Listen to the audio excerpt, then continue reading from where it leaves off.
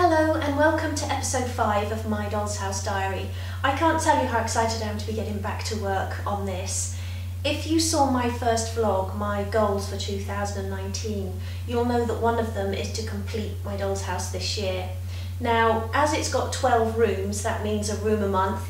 We're already into the middle of January and I haven't done anything on it yet. So I might be being a little bit too ambitious with that goal, but I'm really going to try to get as much done this year as I can. If it carries over for the first few months of next year, that's okay, but I'm going to try my best to get it done this year.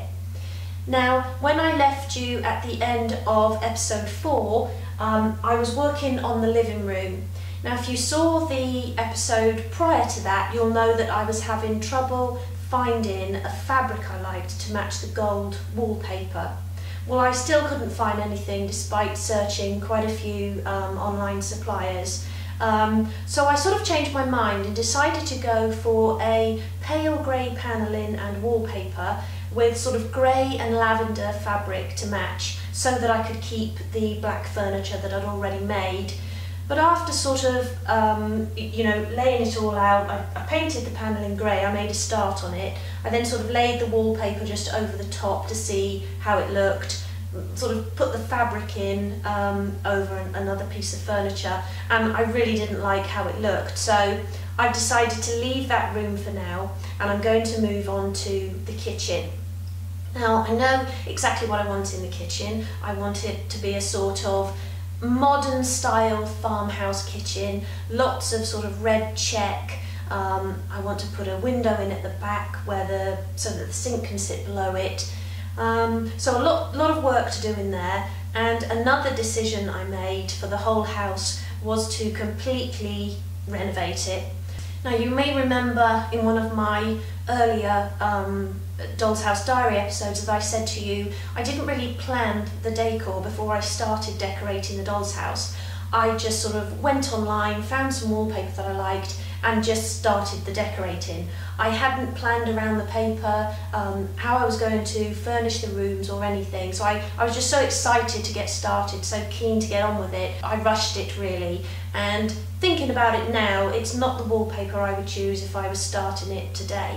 So I've made a decision to completely renovate the doll's house. So I'll be pulling everything out, and I actually managed to get started over the Christmas holiday, and I've done a little bit in the kitchen. Now, I didn't film any of it, but I did take a lot of photos. So let's have a look through those and I'll show you sort of at what stage I'm at now. So there's the kitchen as it was. That's as far as I'd got with it. And I'm not really sure why I decided upon the blue units. I think I just painted them that colour to match the Aga. So I just basically emptied everything out of the kitchen. There, everything's gone.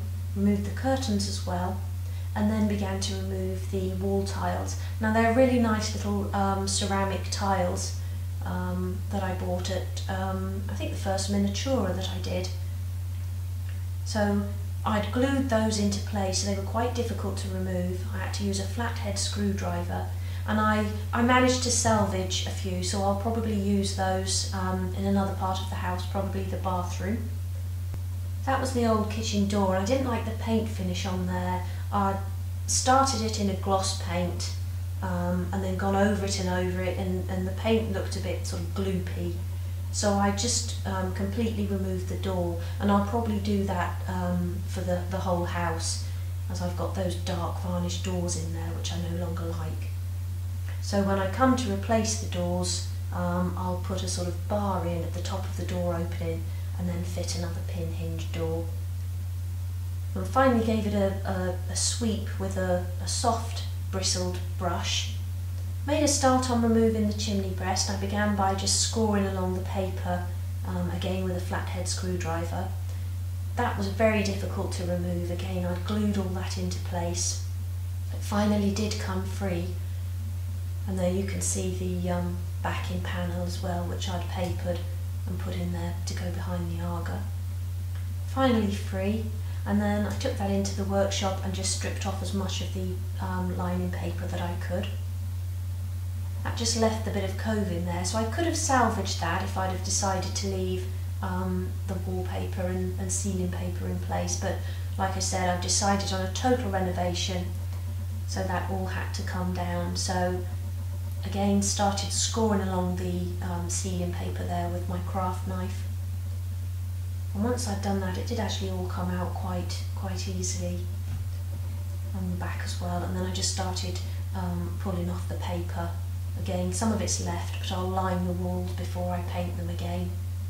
And then I started off by doing a basic plan of the kitchen. So all I know at the moment is that I want a door and window on that back wall, a sink unit under the window, and units along that right hand wall. The chimney breast will go back in the same, and I'll have the Aga there. But I haven't really decided on what other units I want yet. But the idea of this was just to give me the sizing for where I needed to cut the window. So I then did a plan of the back wall as you would look at it. I then made a template of the back wall just by sticking together some pieces of A4 paper. And there's how I want the window, so the shaded area there, to be removed. I cut that out, put it back into the kitchen, and sort of copied the opening onto the back wall there.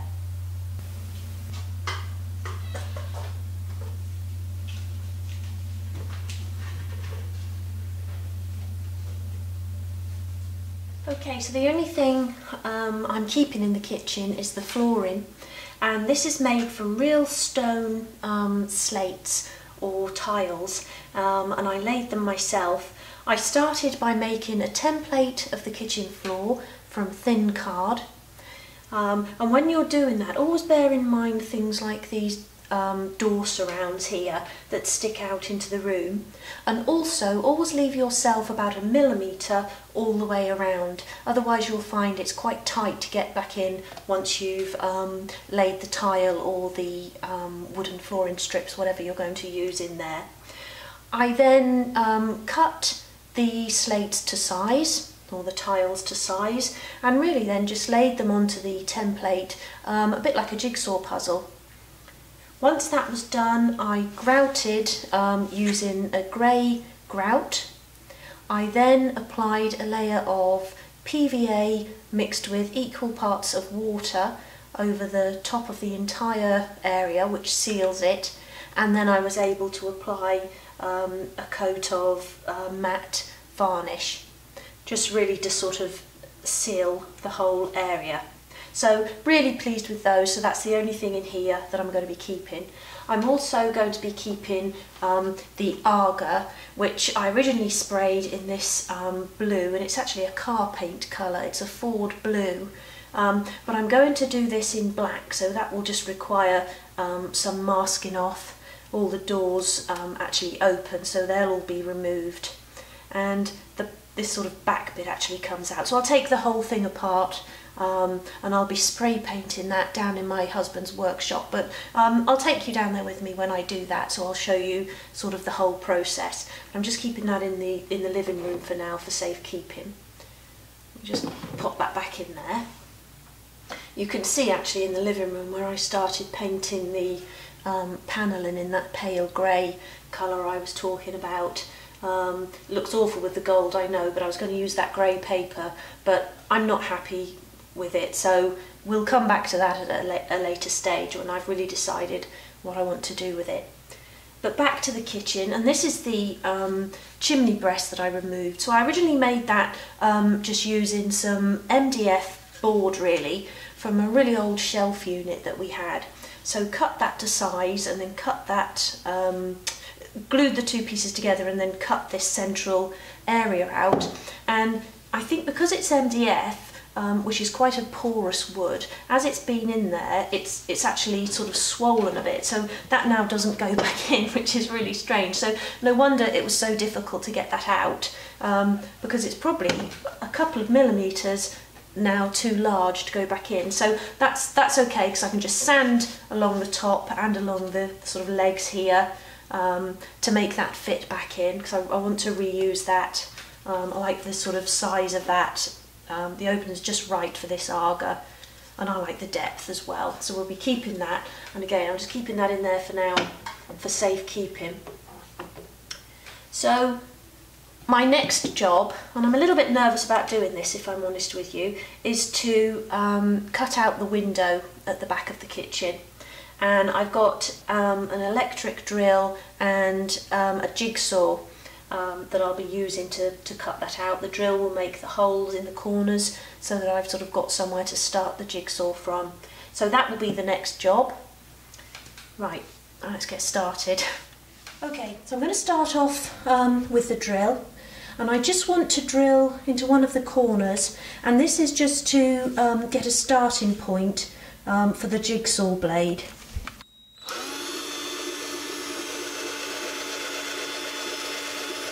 That's actually really tough to get through, and as I was drilling there the house was moving, so I'm just going to put my hand around the back so I can sort of hold on to it. It's quite awkward with this door here.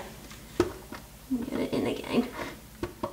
We are getting there, but that is so tough. Let's try again.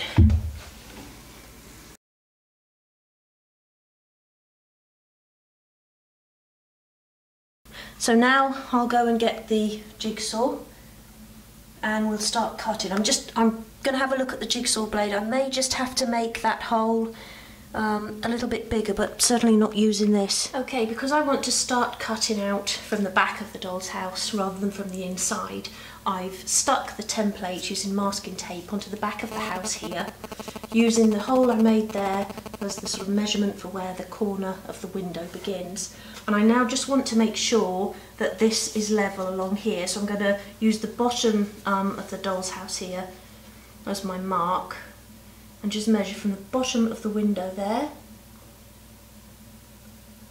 109 millimeters, and that side is 109 millimeters, so my brick paper is straight as well, so that's what I used as a guide, so that's good.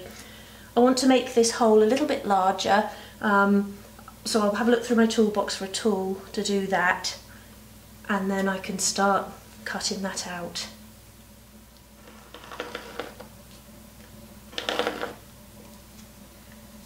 Okay, so I've drawn around the window cutout with pencil, so now I can remove the template.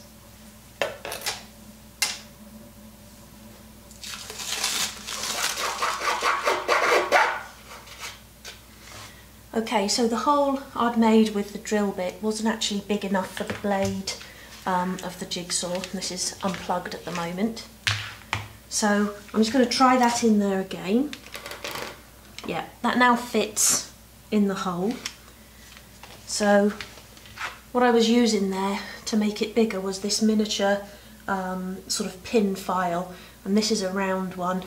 So I'm now going to plug this in, and I'm actually going to work across first of all so that I can then get onto a straight edge to go around the window.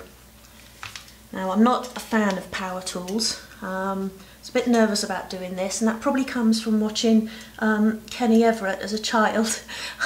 If you know Kenny Everett, you'll know what I mean. If not, try and check out his DIY sketches and you'll see what I mean. Let's plug this in and have a go.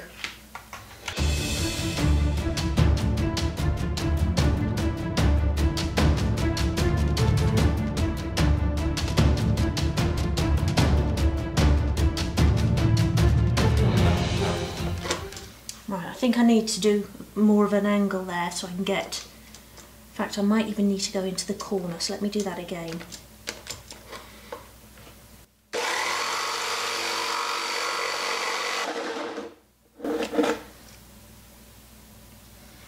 Okay, so that's the sort of straight line that I want to be on. But now I think I'm going to have to turn around and come back this way. Okay, so there's the first cut made along there. Fairly straight along that line. I'll file along there once I've done. I'm now going to cut straight down this piece here. Always put the blade into the hole and get it lined up, and this plate flat against there, before you press the button.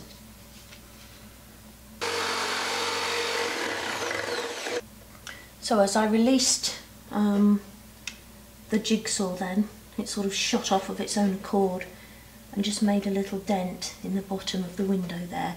But I can cover anything like that up with the frame that I'm going to make. So now I'm going to go back along there.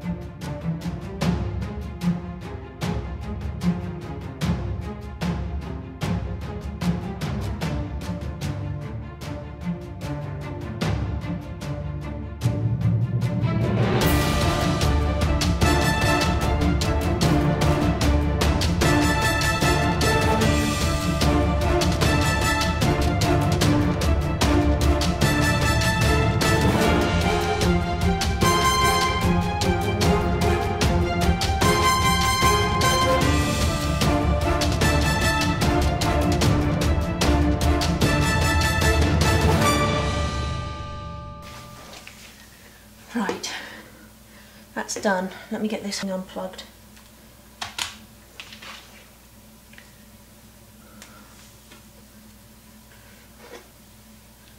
Okay, so got a bit of a cut going up there, and this isn't straight, sort of angles slightly downwards there, but I can clean all that up by filing and sanding. And then I can cover any sort of bits that aren't straight with the frame. Okay.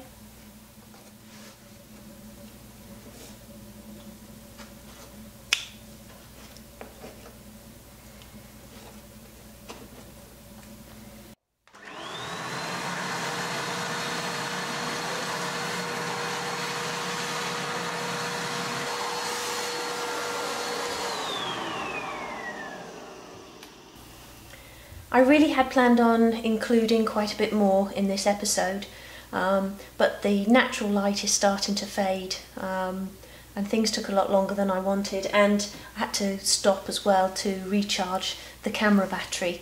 So time's gotten away with me a little bit, but I'm so pleased to have got that window cut out. I've sort of been dreading that a little bit, and it went not too badly. I need to do a bit of sanding and filing around the opening, but once I build the frame, that will cover up any sort of little defects in the cutting out.